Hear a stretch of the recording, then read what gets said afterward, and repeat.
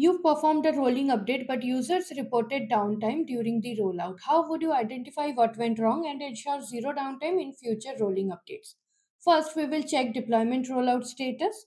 We observed that the rollout wasn't smooth, so new pods took time to become ready, possibly causing the downtime. Next, we will review deployment strategy. We observe max unavailable is set to 2, which allowed two pods to go down at once, leading to service unavailability.